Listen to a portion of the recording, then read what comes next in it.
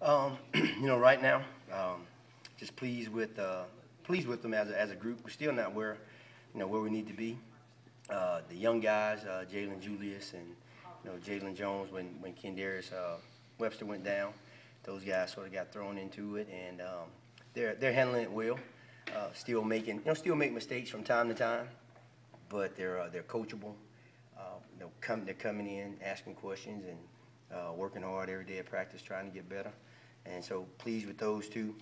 Even Caleb Moore, he's doing a good job for us. He's working his tail off, and he understands what we're doing, and and getting Derrick Jones back last week, getting him in the mix, and he's come along. And was Derrick comfortable? Did you tell he had played it before? What was that transition like? It was a lot smoother than what I thought. He was played corner for us his freshman year, and then I was surprised at how much he knew. When we started practicing and he started repping it, he remembered the things that we were doing, and didn't make a lot of mistakes on Saturday. He flew around, went to the ball, and so still just got to keep bringing him along. Does he know the whole package, or are you still having to kind of implement things with him? He knows it. He knows it for the most part. He's one of those guys where he loves football. So every chance he gets, he's in there watching tape, and I'll make notes from practice, and he's looking at my notes and things like that. So he has a pretty good understanding of what we're doing. There was a time when people thought he had a really bright future on the defensive side of the ball, but maybe he wanted to play offense. Do you think he's embraced being on defense right now? One thing about Derrick, I'll say he's a really unselfish player.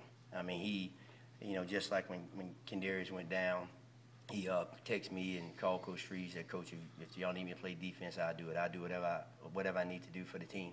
And so that's the type of kid he is. And as a freshman, he played corner, and then we needed him on the offensive side of the ball. So that's why he moved back to the offensive side of the ball. And now we need him back on the defensive side, and he hopped in with both feet and working his tail off. I know it isn't ideal to play those three ranked teams with such a young secondary to start, but how much does that help their confidence down the road? And the challenge that the one thing we strive to do, our goal is to get better each week. We may make mistakes on Saturday, but that next week we're not going to make those same mistakes, and we want to get better each week. And that's what we're trying to do, and I'm pleased at the effort that they're giving.